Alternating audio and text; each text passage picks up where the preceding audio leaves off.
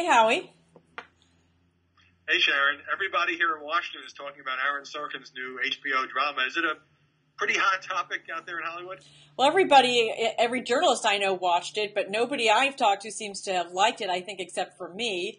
You called it in your review a talky and tedious send-up of TV news in a room full of self-obsessed blowhards. And that wasn't even the worst. I think the New Yorker talked about the show reeking of moral eczema.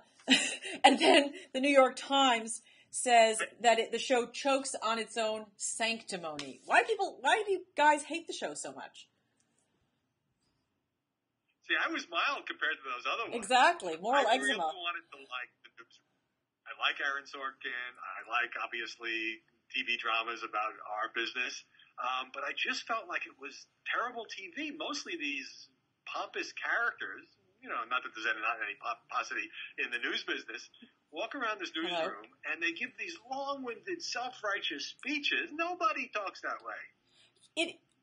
Newsflash, Howie, it's drama. It's televised drama. In the West Wing, I don't think that there's actually deep policy conversations as you go whizzing down corridors, as was happening in the West Wing. And Aaron Sorkin gripped us. I mean, television has to move, and my problem with all of these, these critiques is that Aaron Sorkin is daring to get to some of the really difficult issues at the heart of American journalism today. And we've both talked a lot about this. You write about it on a daily basis, the erosion of our values in television journalism and the problems that newspapers face with the collapse of our business model. He's diving right into those really core issues of what is the role of journalism in American society. And I think that should be applauded.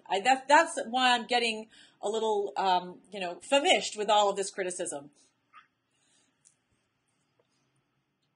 Well, nice try, but it just seems to me that it didn't really get to these great journalistic issues. In fact, half of the first episode was just about the crazy anchor Jeff Daniels and his somewhat ball-busting ex-girlfriend played by.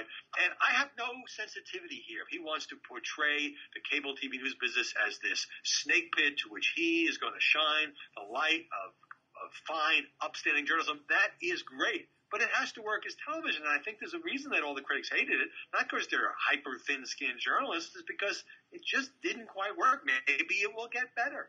Well, I will say this. I mean, people who saw, as I think you did, saw the first 2, 3, or 4 episodes have a different sense of where the show is going. I only got to see the first episode, and I thought the first episode was very good drama, very gripping, and laid on the table all of the things that those of us who care about journalism care about, which is television, cable news journalism getting at the issues, or is it just a shout fest, right? And what was that great line they have about the tyranny of stupid, or the speaking truth to stupid, right? I mean, I think that really is what it's about. And now it's true that the Jeff Daniels character is going from bland to opinionated, so that's not like he's not jumping into the same snake pit as everybody else is. He's half crazy. Look, there's plenty to criticize in cable news. It is too much of a shout fest. I think part of the deal here is that expectations were so high because it's Aaron Sorkin. Because he's had this great success with the West Wing, with the Social Network. I'm sorry, I disagree. I think wonderful show, and it's hard to live up to that. Howie, what Aaron's doing is he's daring to dabble in our sandbox. So, of course, we're the experts. We know best, and we're going to tell him everything that he's doing wrong about, no, newsrooms don't really work this way. No, we're not this sanctimonious. No, we don't give speeches. We don't talk about Cervantes in the newsroom. We don't.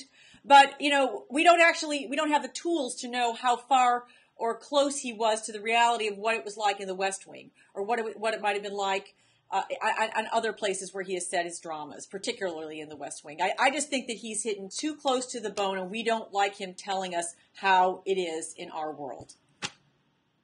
Well, personally, I don't mind that at all. And obviously, if he showed what journalists really did, which is sit at their desk and send email all day long, it wouldn't be much of a drama. Right. So I'll close by saying this.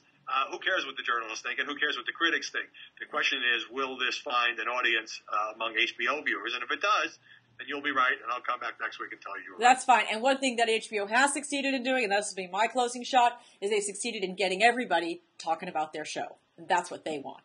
No question about that. Hey, you want to talk about girls? See you later. See you later, Howie. Thanks. Thanks. Bye-bye.